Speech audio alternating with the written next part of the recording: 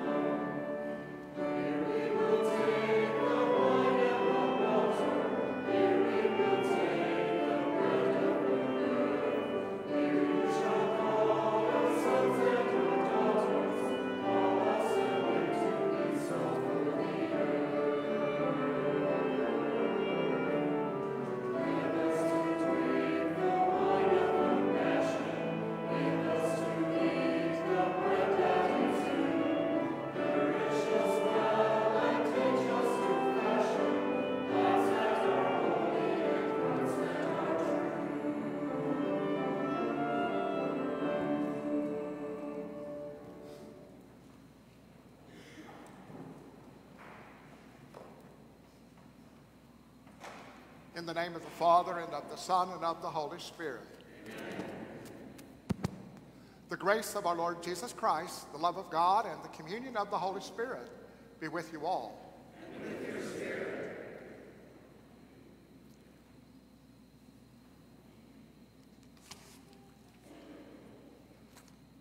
This weekend, we welcome Ken Ogorek, who will speak to us about the United Catholic Appeal. Ken is the Executive Director of the Secretariat for Evangelizing Catechesis at the Archdiocese. So please be seated.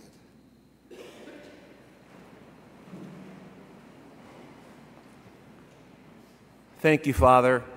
As Father Bob said, my name is Ken. I serve on Archbishop Thompson's leadership team, and I help coordinate the work and ministry of 11 offices at the diocesan level. Now, on the one hand, the fact that one person coordinates 11 offices should tell you how seriously Archbishop Thompson takes your stewardship. When you participate in the United Catholic Appeal, he doesn't spend your money like a drunken sailor, okay?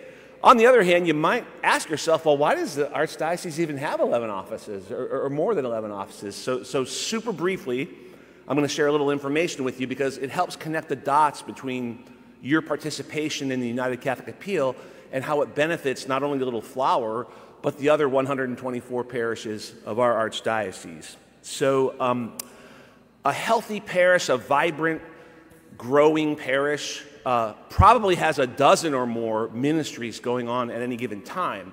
And for each of those ministries, there's a contact person, a point person, if you will, at the Archdiocese who serves as a resource, an encourager, a trainer, an educator to help those ministries flourish, if you will, in our parishes. I often say that the reason people like me have jobs is to help ministry in parishes flourish because that's where the faith is lived out, right? So I'll just give you one quick example, and it's specific to Little Flower.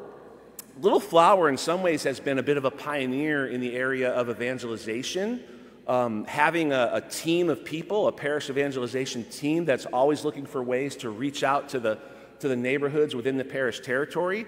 So for several years, really, I know that your parish evangelization team has had a lot of good interaction with our Archdiocesan Office of Evangelization, whether it was me personally or in more recent years, a woman named Anita Bardo who runs our Office of Evangelization. So I could give you many more examples, but in the interest of time, I think you kind of get the point. When you participate in the United Catholic Appeal, you're helping Archbishop Thompson through his staff support all of the different ministries that have to occur in order for our parishes to be vibrant, healthy, thriving, and growing, which is what we want for a variety of reasons. So if you've never participated in the United Catholic Appeal before, I encourage you to make this, year one. Even if it's a modest gift, every gift counts. Your prayers and any size gift are gonna help get the work done. Of course, if you've participated before and you can uptick that gift, that would be wonderful. But even if it has to stay level, or even if you need to take your foot off the gas a little bit for a year, that's fine too. Your prayers and your financial participation in the United Catholic Appeal really do bear truly good fruit year in and year out, all by God's grace and mercy. So I'll be here after Mass. I'll be here during Mass too, but I'll be here after Mass if anyone has questions or you want to discuss the United Catholic Appeal or any of the ministries that are supported through our Archdiocesan offices. So thanks for your attention. It's great to be here, and God bless.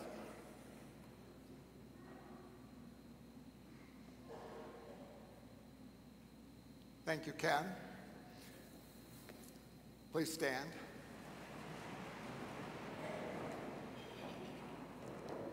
Today, as we begin, we want to welcome all of you. We especially want to welcome all of our visitors, including those who are watching us live stream or those who will watch us later in the day recorded. Let us acknowledge our sins so as to prepare ourselves to celebrate the sacred mysteries. Lord Jesus, you healed the sick. Lord, have mercy. Lord, have mercy. Christ Jesus, you forgave sinners. Christ, have mercy. Christ, have mercy. Lord Jesus, you give us yourself to heal us and to bring us strength. Lord, have mercy. Lord, have mercy. May Almighty God have mercy on us, forgive us our sins, and bring us to everlasting life. Amen. Now let us give glory to God.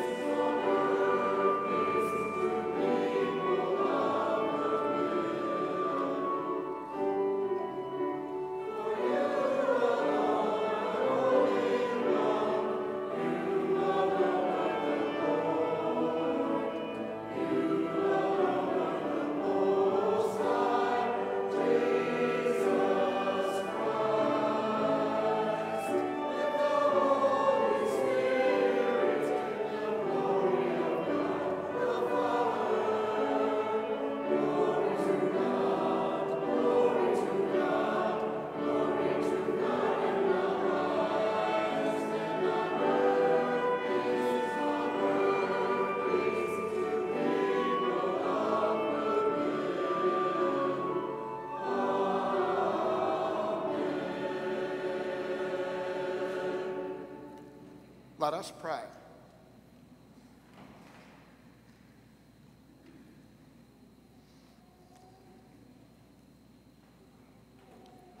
Almighty, ever-living God, increase our faith, hope, and charity, and make us love what you command, so that we may merit what you promise.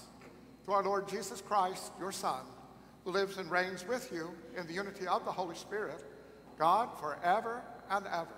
Amen. And now with those going to children's liturgy, please come forward.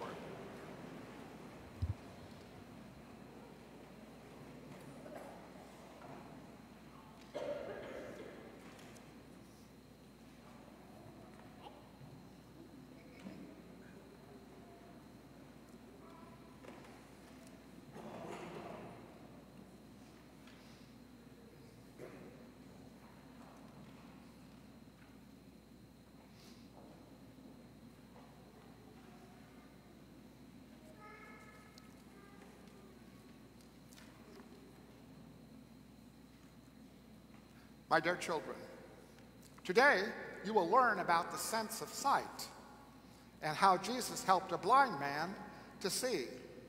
You will learn to thank God for all we see around us. Let us pray. Good and gracious God, look with love upon your children gathered here this morning. Help them to appreciate the gift of seeing and how much they see each and every day. We ask you to bless them through Christ our Lord. Amen. Now you may go to children's liturgy.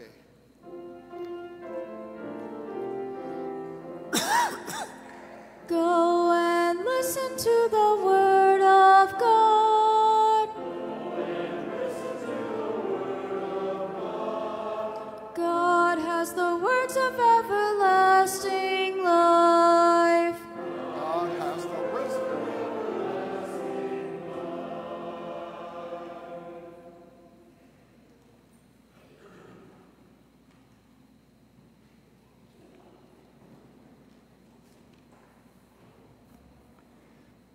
A reading from the book of the prophet Jeremiah.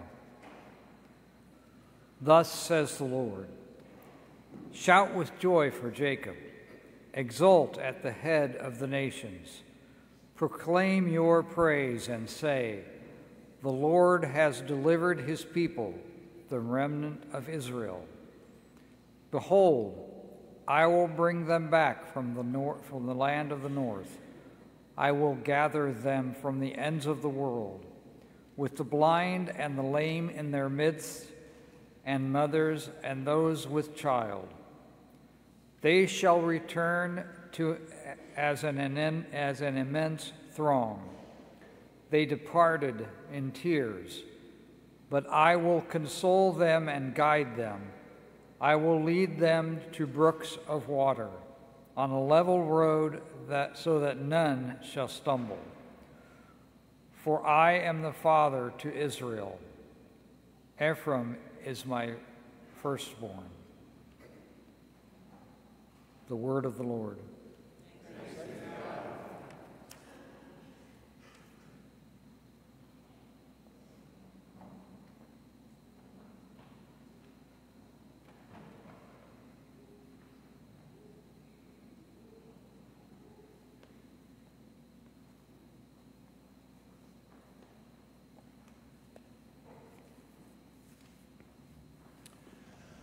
The Lord has done great things for us. We are filled with joy.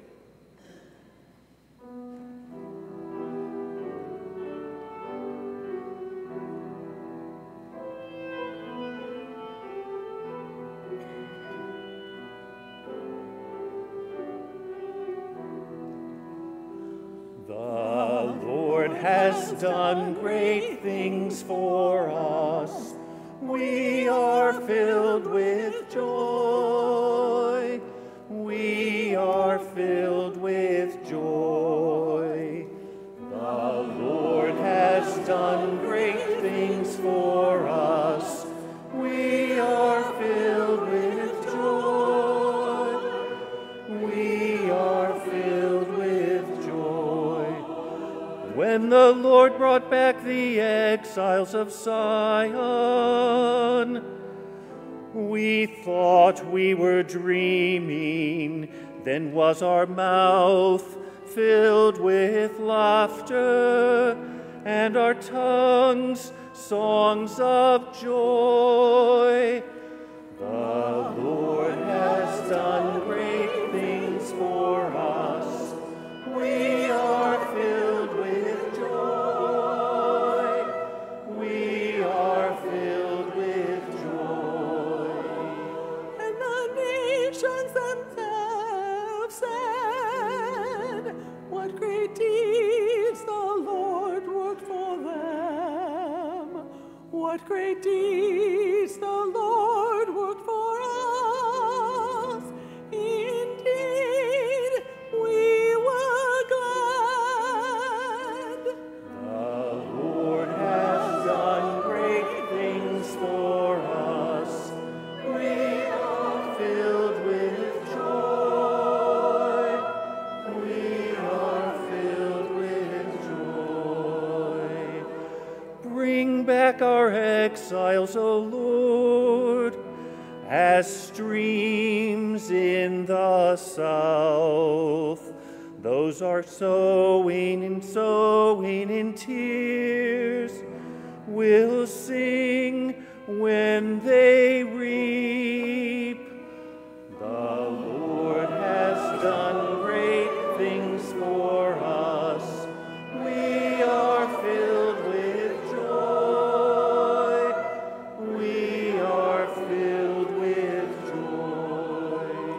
They go out full of tears, bearing seed for the sowing. They come back with a song, bearing their sheaves. The Lord has done great things for us. We are filled with joy. We are filled with joy.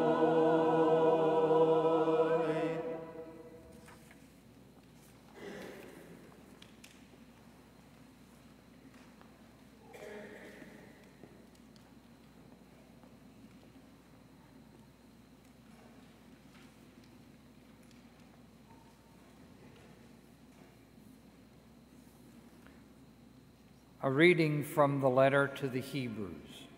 Brothers and sisters, every high priest is taken from among men and made their representative before God to offer gifts and sacrifices for sins.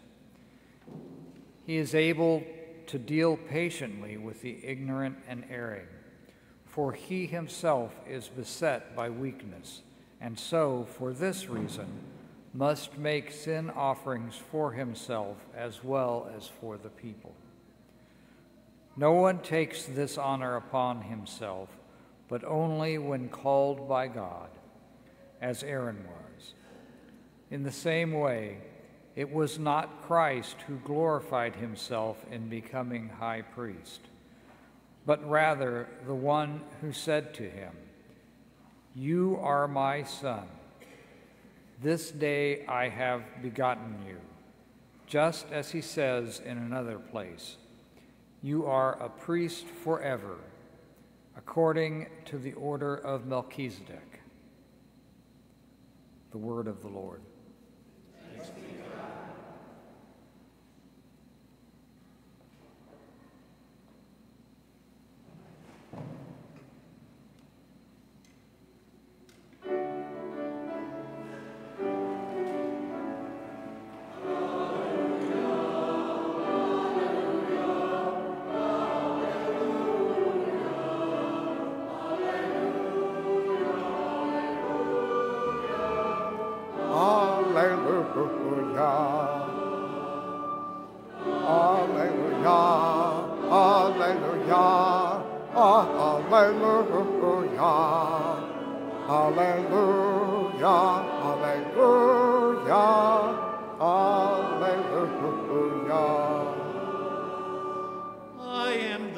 light of the world, says the Lord. Whoever follows me, will have the light of life. Alleluia, alleluia, alleluia, alleluia, alleluia, alleluia.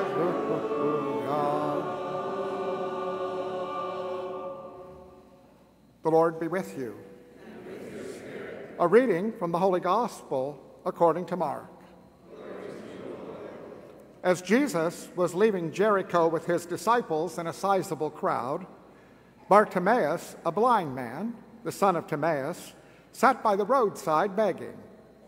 On hearing that it was Jesus of Nazareth, he began to cry out and say, "Jesus, Son of David, have pity on me." And many rebuked him, telling him to be silent. But he kept calling out all the more, "Son of David, have pity on me." Jesus stopped and said, "Call him." So they called the blind man, saying to him, "Take courage, get up, Jesus is calling you." He threw aside his cloak, sprang up, and came to Jesus. Jesus said to him in reply, "What do you want me to do for you?" The blind man replied to him, "Master, I want to see." Jesus told him, "Go your way, your faith has saved you." Immediately he received his sight and followed him on the way. The Gospel of the Lord. Praise to you, Lord Jesus Christ.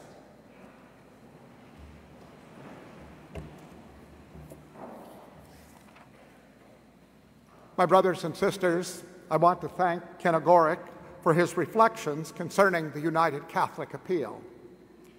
In the course of his public ministry, Jesus performed many miracles of healing. The healing of Bartimaeus has always been one of my favorite miracles. One of the ways we pray the Scriptures is to read a passage and then imagine ourselves in the passage as though we are seeing and hearing everything that is happening or being said. When I read the Gospel from that perspective, it seems to me that Bartimaeus' plea to Jesus is an impassioned plea. When Jesus asked him what he wanted Jesus to do for him, Bartimaeus responded, "Master, I want to see." However, today's Gospel is also a metaphor for spiritual blindness. In other words, Bartimaeus could equally have been asking Jesus to cure his spiritual blindness. Once Jesus cured his spiritual blindness as well as his physical blindness, he followed Jesus. When I was at St. Malachy, Sister Edward Ann always talked to the second graders about the necessity of seeing with eyes of faith, and not just with our physical eyes. I would suggest we all suffer from spiritual blindness to some extent. Reading this gospel in light of Ken's remarks, it seems to me that the healing of Bartimaeus is also a metaphor for another kind of spiritual blindness. In other words, Bartimaeus could equally have been asking Jesus to cure his blindness to the needs of others. He could have been asking for eyes of compassion toward the needs of others.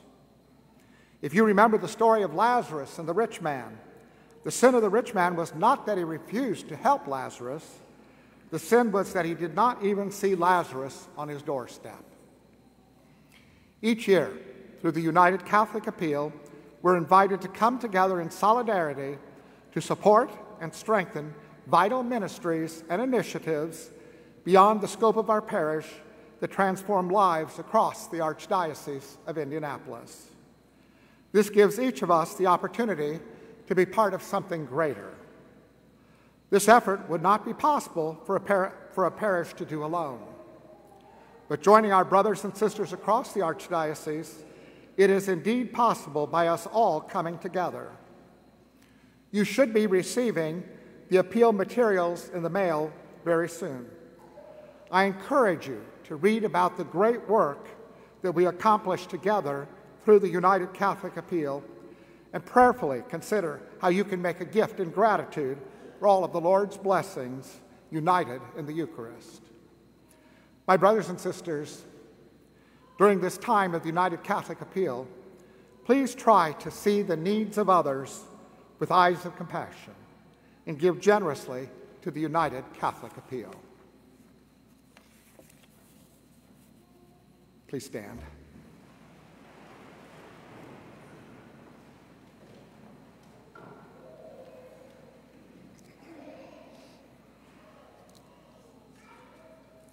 I believe in one God, the Father Almighty, maker of heaven and earth, of all things visible and invisible. I believe in one Lord, Jesus Christ, the only begotten Son of God, born of the Father before all ages, God from God, light from light, true God from true God, begotten, not made, consubstantial with the Father. Through him all things were made. For us men and for our salvation, he came down from heaven, and by the Holy Spirit was incarnate of the Virgin Mary and became man. For our sake he was crucified under Pontius Pilate. He suffered death and was buried, and rose again on the third day in accordance with the Scriptures. He ascended into heaven and is seated at the right hand of the Father. He will come again in glory to judge the living and the dead, and his kingdom will have no end. I believe in the Holy Spirit, the Lord, the giver of life, who proceeds from the Father and the Son, who with the Father and the Son is adored and glorified, who has spoken through the prophets. I believe in one holy Catholic and Apostolic Church. I confess one baptism for the forgiveness of sins, and I look forward to the resurrection of the dead and the life of the world to come. Amen. Now let us pray in the presence of God, the source of every good.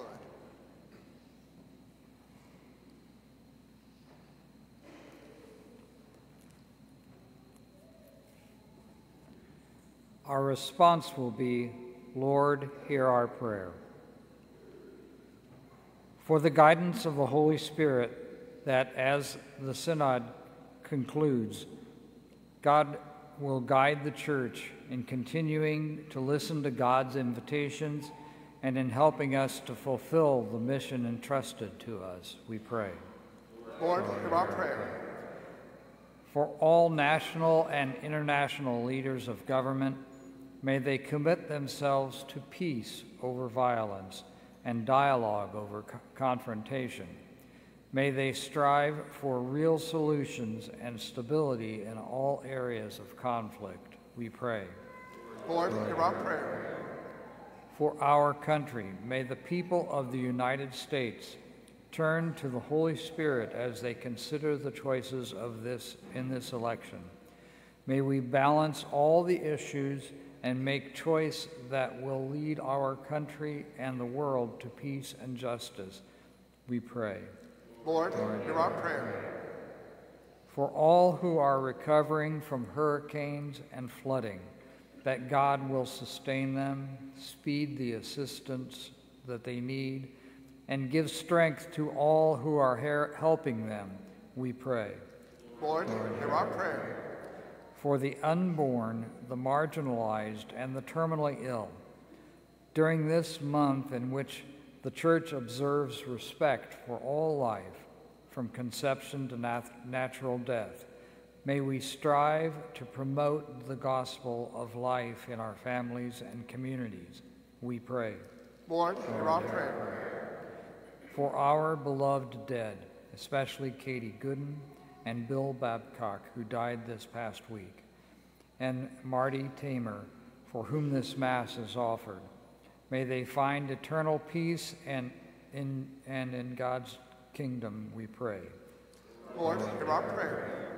For all the intentions we recall now in silence, we pray. Lord, hear our prayer. Father in heaven, God of power and Lord of mercy, may the changing moods of the human heart and the limits which our failings impose on hope never blind us to you, source of every good. Faith gives us the promise of peace and makes known the demands of love. Remove the selfishness that blurs our faith. Grant this through Christ our Lord.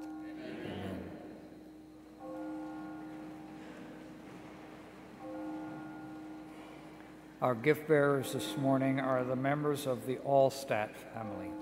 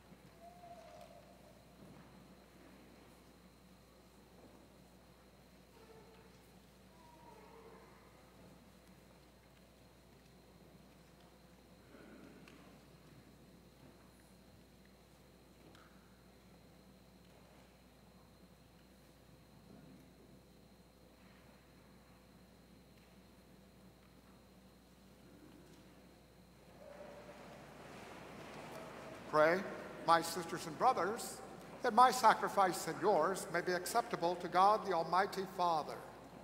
May the Lord accept the sacrifice at your hands, for the praise and glory of his name, for our good and the good of all his holy church. Look, we pray, O Lord, on the offerings we make to your majesty, that whatever is done by us in your service may be directed above all to your glory, through Christ our Lord. Amen. The Lord be with you. And with your spirit. Lift up your hearts. Lift them up to the Lord. Let us give thanks to the Lord our God. It is right and just. It is truly right and just, our duty and our salvation, always and everywhere to give you thanks, Lord, Holy Father, Almighty and eternal God, for in you we live and move and have our being. And while in this body we not only experience the daily effects of your care, but even now possess the pledge of life eternal. For having received the first fruits of the Spirit, to whom you raised up Jesus from the dead, we hope for an everlasting share in the Paschal mystery. And so with all the angels we praise you, as in joyful celebration we acclaim.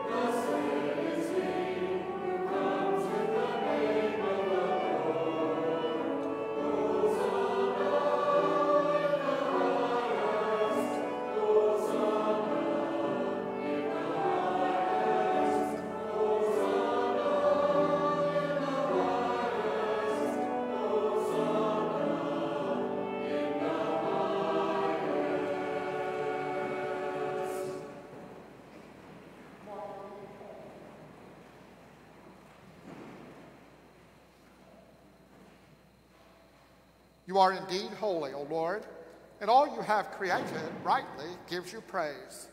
For through your Son, our Lord Jesus Christ, by the power and working of the Holy Spirit, you give life to all things and make them holy.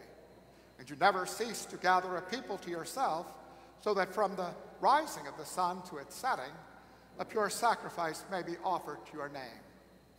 Therefore, O Lord, we humbly implore you, by the same Spirit, graciously make holy these gifts we have brought to you for consecration, that they may become the body and blood of your Son, our Lord Jesus Christ, at whose command we celebrate these mysteries.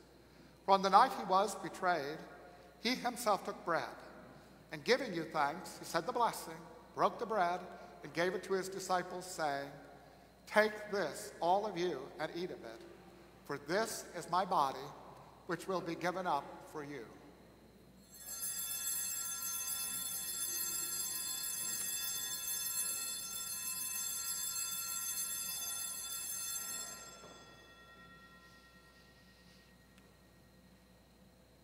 In a similar way, when supper was ended, he took the chalice, and giving you thanks, he said the blessing, and gave the chalice to his disciples, saying, "Take this, all of you, and drink from it, for this is the chalice of my blood, the blood of the new and eternal covenant, which will be poured out for you and for many for the forgiveness of sins.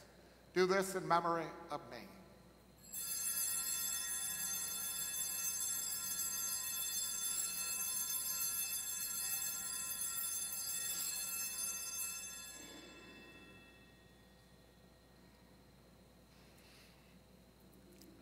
The mystery of faith.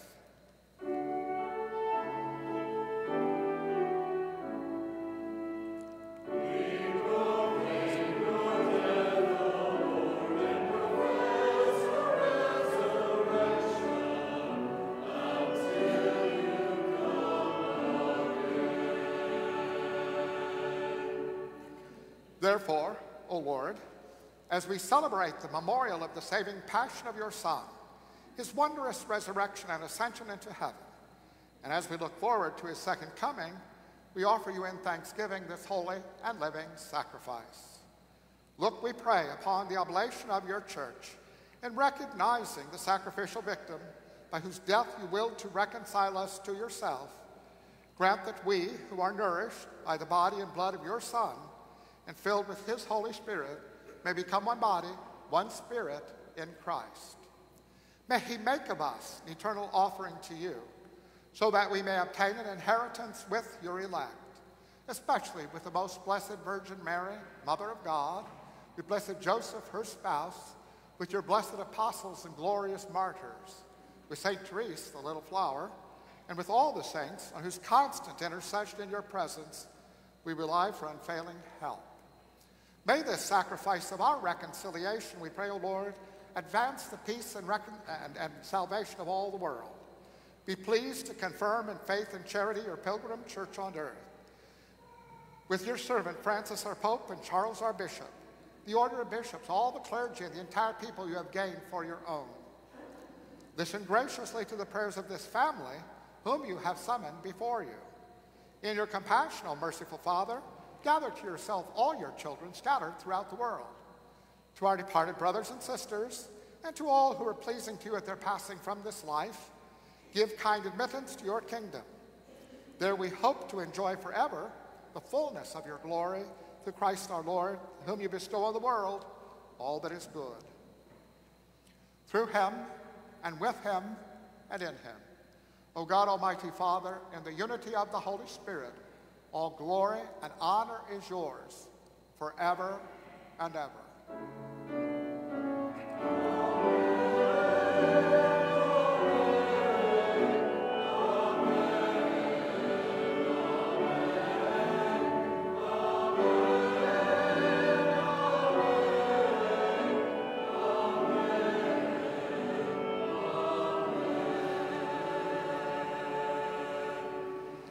At the Savior's command, informed by divine teaching, we dare to say, Our Father, who art in heaven, hallowed be thy name. Thy kingdom come, thy will be done, on earth as it is in heaven. Give us this day our daily bread, and forgive us our trespasses, as we forgive those who trespass against us. And lead us not into temptation, but deliver us from evil. Deliver us, Lord, we pray, from every evil. Graciously grant peace in our days, that by the help of your mercy we may be always free from sin and safe from all distress, as we await the blessed hope and the coming of our Savior, Jesus Christ. For the kingdom, the power, and the glory are yours now and forever. Lord Jesus Christ, who said to your apostles, Peace I leave you, my peace I give you. Look not on our sins, but on the faith of your church, and graciously grant her peace and unity in accordance with your will, who live and reign forever and ever. Amen. The peace of the Lord be with you always. And let us offer each other the sign of peace.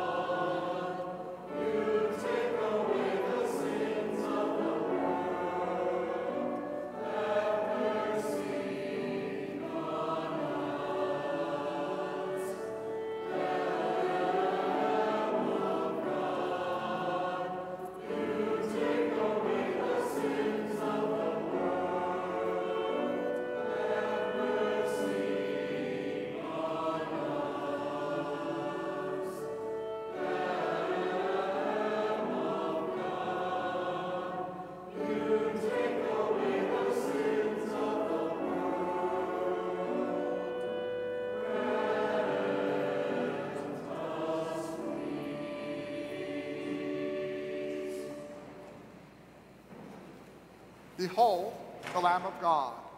Behold him who takes away the sins of the world. Blessed are those called to the supper of the Lamb. Lord, I am not worthy that you should enter under my roof, but only say the word, and my soul shall be healed.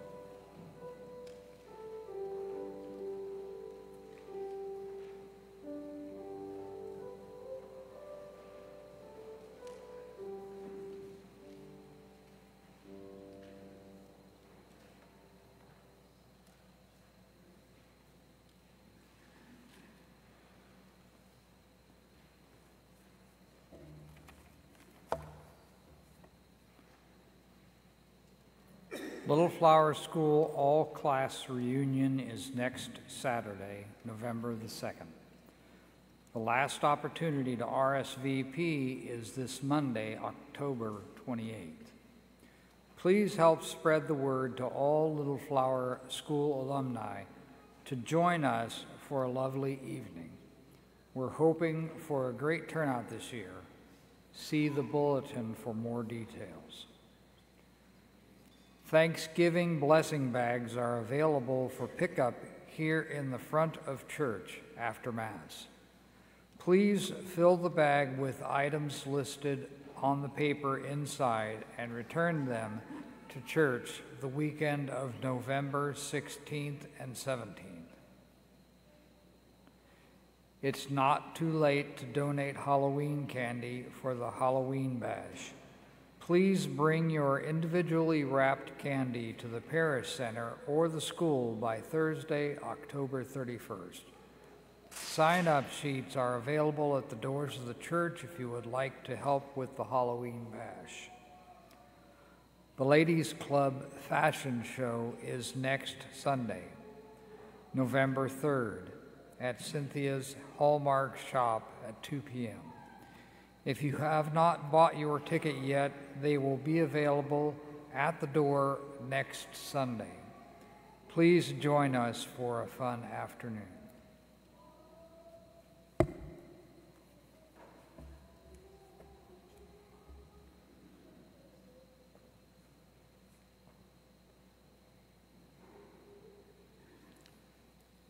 This Friday is All Saints' Day, a holy day of obligation.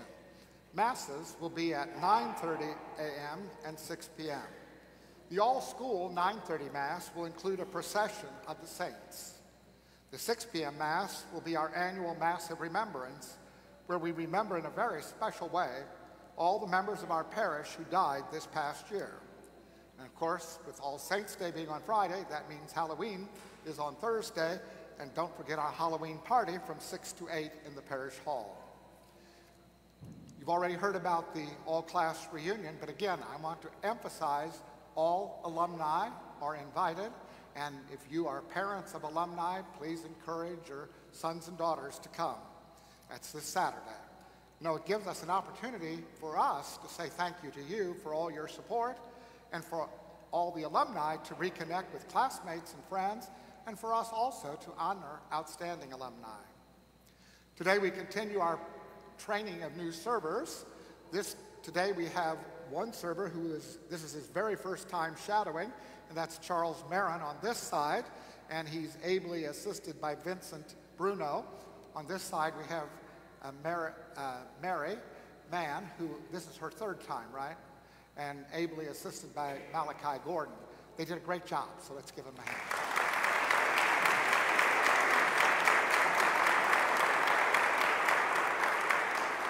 Parishioners are invited to participate in pastoral planning listening sessions to explore where the church is today, where God calls them, and how they can move forward together. This is an archdiocesan initiative. The first session for Indianapolis will be Wednesday this week, October 30th, 6:30 p.m. at St. Mark the Evangelist at Schaefer Hall. The following Wednesday, November 6th at 6:30, there will be a second session for those who don't go the first time at St. Luke the Evangelist, Father Courtney Reception Room. So this gives you a chance to be heard in the pastoral planning process. So again, all are encouraged to join in this process of prayerful listening and collaboration. Finally, as he noted, Ken O'Gorick will be up front here after Mass if anybody has any questions or would like to talk to him about any of the United Catholic Appeal. Let us pray.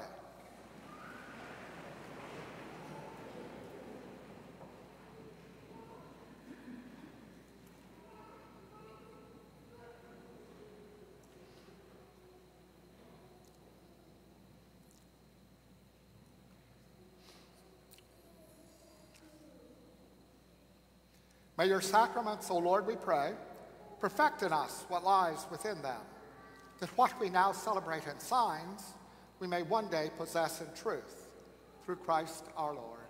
Amen. The Lord be with you. And with your spirit. May Almighty God bless you, the Father, the Son, and the Holy Spirit. Amen. Go in peace, glorifying the Lord by your life. Our closing song this morning, number 645, Amazing Grace, number 645. This morning we'll sing verses 1 and 4.